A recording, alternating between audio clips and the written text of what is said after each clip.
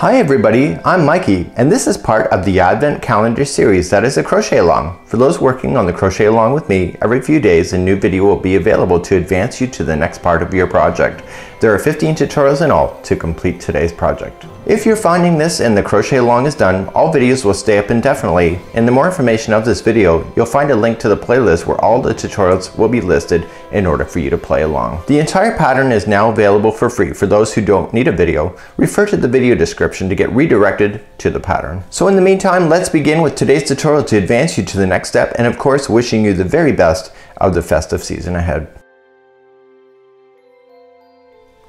In continuing with Advent, we're now going to do the stocking. There's a lot of written instructions for the stocking because the heel is involved, but this is actually a functionable stocking. You can put your finger in behind it. You can put something small in there if you wanted to, and it's a really cute idea. So this is a miniature stocking that we're going to be doing for Advent next, using your 5mm size H crochet hook today.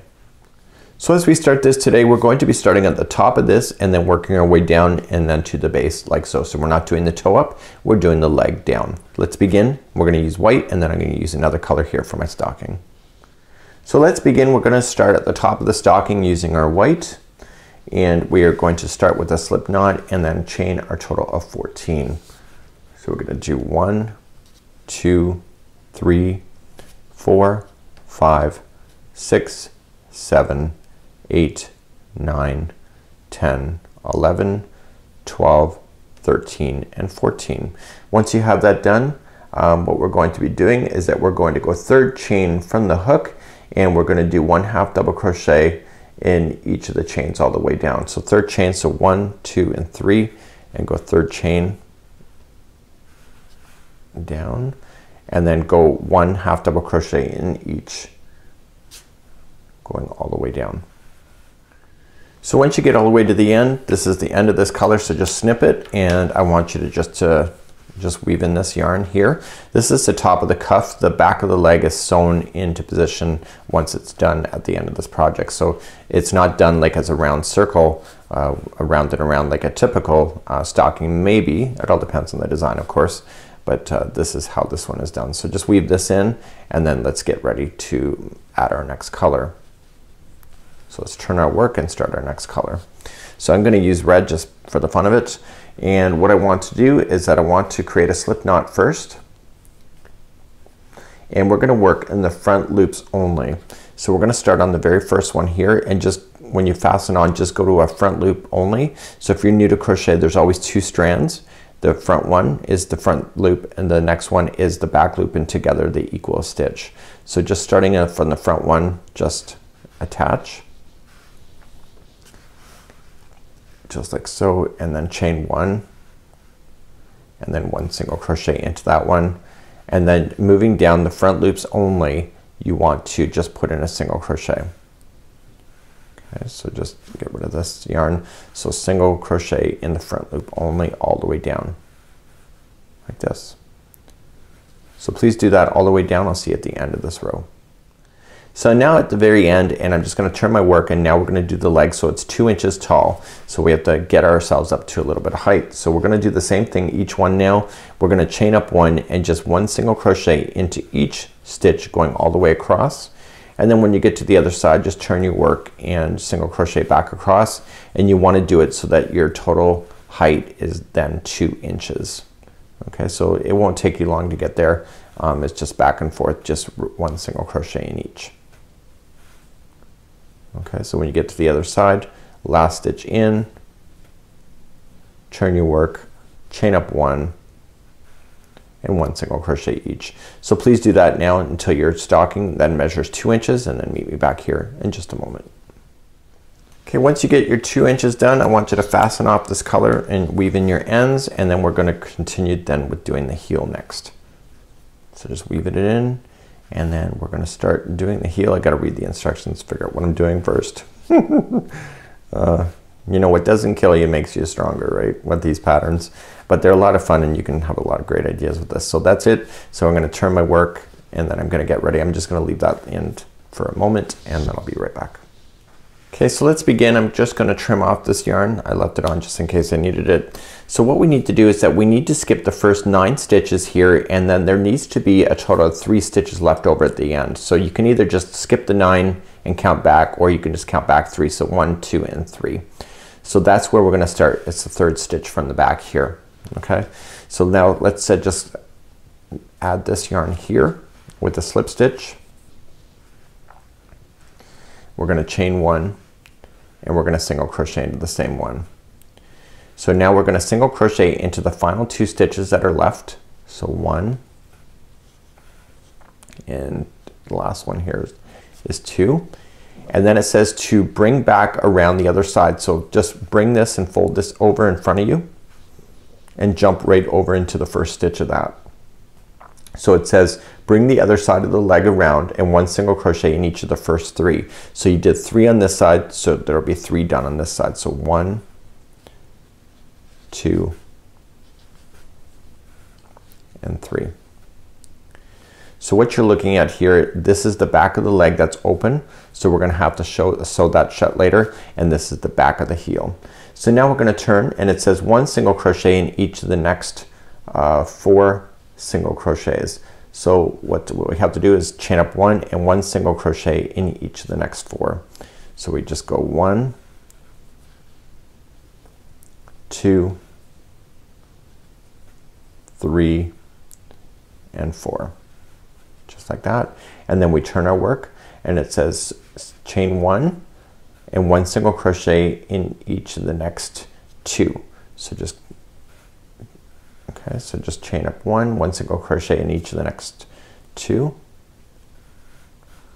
and then turn our work just like this, and it says chain 1, 1 single crochet in each of the next 2. So there was only 2 left anyway, so 1 and 2,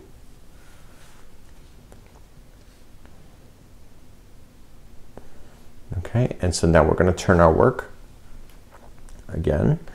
And what we're going to do is that we are going to chain 1 and single crochet in each of the next 2 and 1 single crochet along the along the side here. So we're going to chain up 1 and we're going to go single crochet here and here, and then we're going to do 1 more single crochet along the row below, so down right here. So go to the next stitch available to you, and there's that one. Okay, so we're going to turn our work, and we're going to chain up 1 and we're going to do 1 single crochet in each of the next 3. So 1, 2, and 3 on the top, and then 1 single crochet along the next row down here. So you're thinking to yourself, you have an open space, you're going to be sewing that close later. So turn your work, and we're going to chain up 1 and we're going to single crochet along the 4. So 1, 2, 3, and 4, and guess where the 5th one is? The next one is the next one in the row, so down here, and then turn your work. So you can see the heels starting to actually form. So turn your work, and now let's continue. So you're going to chain up 1, 1 single crochet in each of the next 5. So 1, 2, 3, 4, and 5. And where's the next one? The next one's down back here on the row, way down here. And then turn your work, chain up 1, and single crochet in each of the next 6. So 1, 2, 3, 4, 5, and 6, and the last one is down here on the row. Okay, and then chain up 1 and you're going to single crochet into the next 7. Okay, this is the last time you're doing the heels. So 1, 2, 3, 4, 5, 6, and 7, and then the last one is down on the row. Okay, so it's right there. and that's it. So you're gonna fasten off. So you can see it actually did the corner turn of what you needed to do, and now we're gonna continue. So just fasten that off. Just take your time reading those instructions as you go, and what we're going to do later is that we're going to then just do some final touches with some sewing of the spaces that were left as you did that. So we're just gonna leave that strand in there for now. So let's continue on and move on to the foot area, and let's begin. So now that the heel is in, all I'm just gonna do now is that I'm going to start doing the base of the foot area. So we have to do a few sections of this, and then we're gonna taper off at the end. So this is actually take number 2. So you want to skip the first 3 on the heel. So 1, 2, and 3, and go to the 4th, and you want to attach it. And you want to just attach it with the slip stitch, and then just chain 1 and 1 single crochet into that same one, just like that. So what you want to do is that you want to fill in the rest of these stitches that you see here, and so you're just going to do 1 single crochet into each as you go.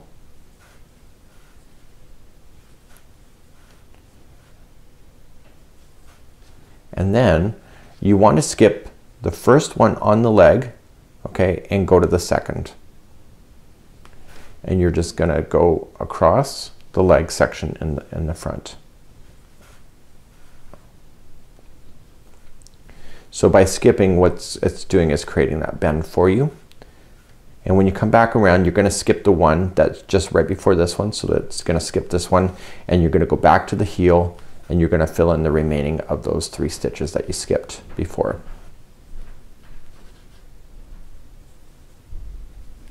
Just like that. So now you're gonna turn your work, and then just chain 1 and 1 single crochet into each going across.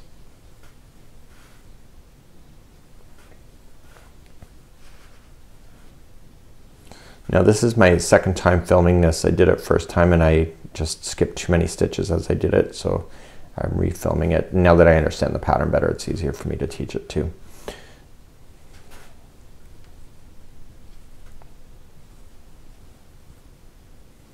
So you go all the way back across to where you had started, and then what you're gonna just do then is that you're going to do it one more time. So just turn your work like that, and then just chain up 1 and single crochet back all the way across again one more time. So then that will be the end of doing this color here.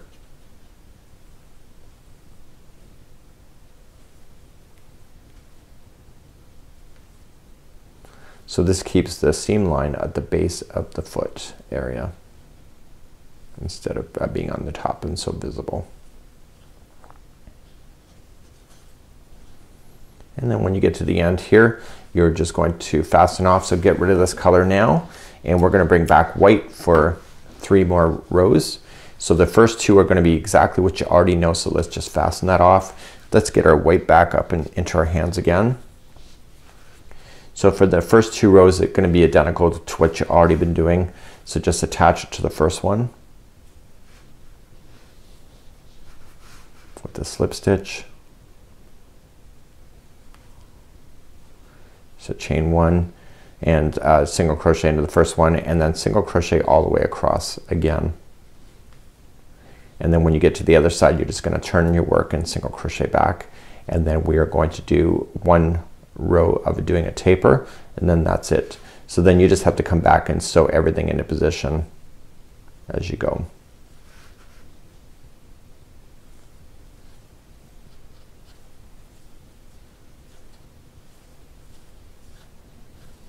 So you're getting right to the end. So turn your work, chain 1 and single crochet back.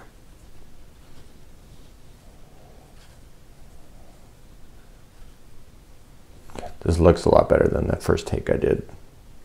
The first take, because I had skipped too many stitches, I ended up with the really narrow base of the foot area. It didn't make any sense when you looked at it. So once you're back on the other side here, all you're just going to do then is just turn your work, and let's do the final row together. So you're gonna chain up 1 and put the first 2 together. Okay, so you just, how you do that is you go into the first one, pull through, go into the next one, pull through, and then pull through all 3 loops, and you're putting 2 stitches together, and you keep doing that all the way across, and that'll create a nice taper look all the way. So even if you're off by a stitch, usually it doesn't matter with these kind of ideas too much.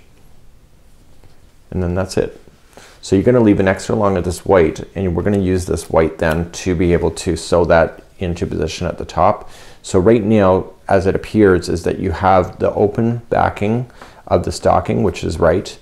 Okay, so you have an open back. You just got to just correct the heel just a little bit just by sewing it a little bit. You got to correct the front here and then just sew along the base here. So let's just showing you some sewing techniques in order to do that and get rid of any loose ends that you may have at this point.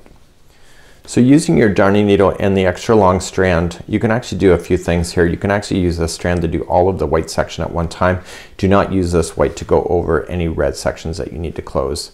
So right where you are right now, you just want to be able to just go across with the whip stitch. Okay, and just close in that top front area. So I'm going towards the front of the foot and then back down. So now what I want to do is that I want to take this back area where it is in the front of the foot, and I want to whip stitch that around too. So I'm closing it all off just within there, and do a nice job of that and get right to the white section, and then that's it. So now what you want to just do is just go up underneath the stitch work and head towards the heel, and I want you to close in that heel. So when you go to pull that, make sure it doesn't actually do anything with this string to be too tight. So now you're just going to close up this heel if it was open on you.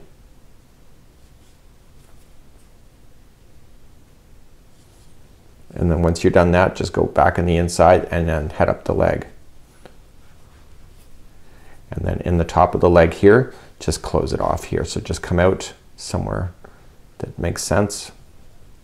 Just make sure there's no friction, like no extra pull to it, and then just go across your white. So the white that you're dragging across is that it can be put into the inside when we go to do the red next.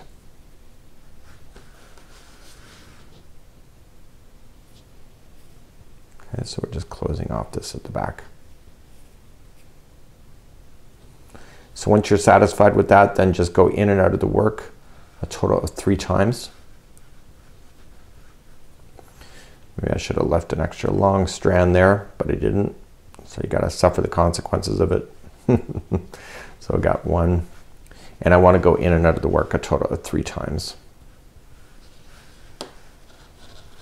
It's almost painful to watch, isn't it? That's what happens when you see somebody doing something on camera.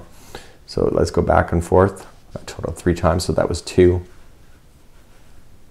and then 3. So I would have left if I do my second one, just leave an extra long strand there, and then you don't have to suffer through that. So then, and then just trim it down to the project. So now what we want to do is we want to take our red and we want to close in the red section and then jump over it and then close off the red at the very base of it, just like you see here.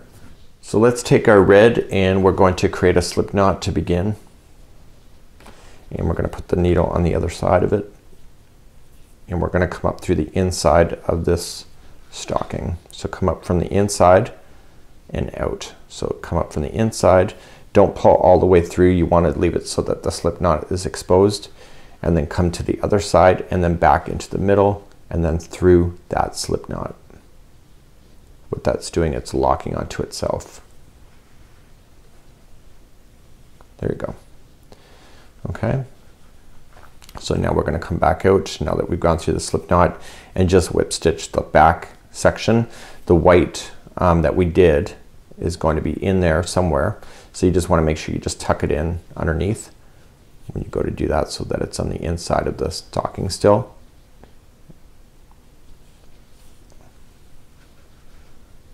So just tuck any whites that you see out of the way so that it's not exposed.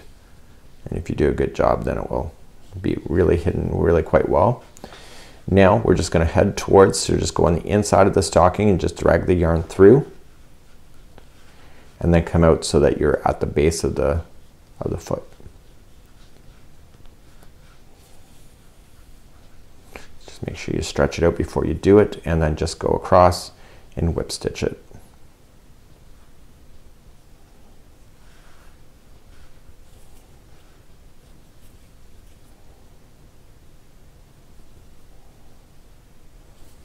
just like you see here.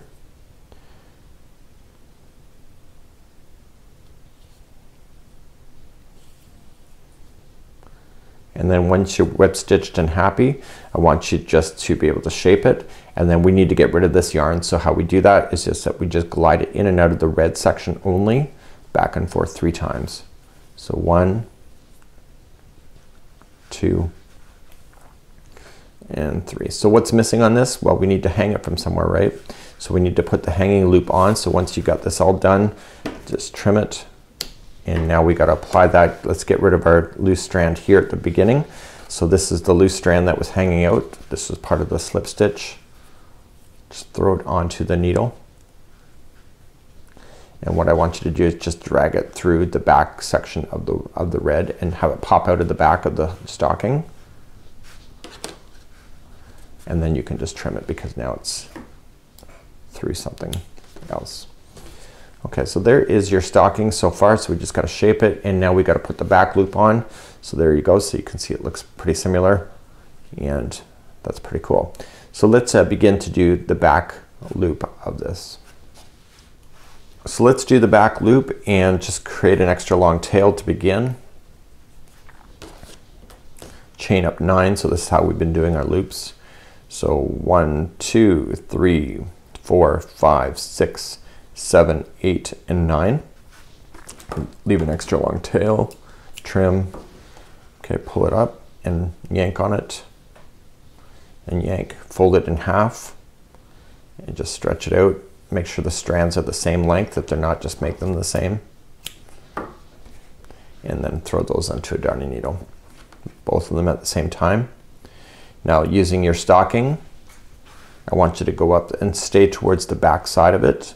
So the back of the heel also to the back of the stocking, and pull through to the loop is then at the top. Come through the loop and back down through the project.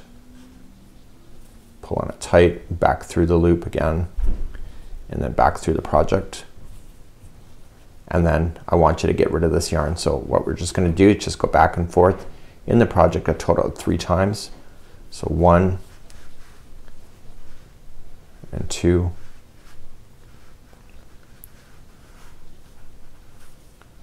and 3. Just like you see, and the stocking is then complete. So here's your stocking. Pretty cute, isn't it? So you just got to put some little candy in there or something and use it for your advent, but this is really cute decoration even for your tree, for even miniature trees. So until next time, I'm Mikey on behalf of the Crochet Crowd as well as yarnspirations.com.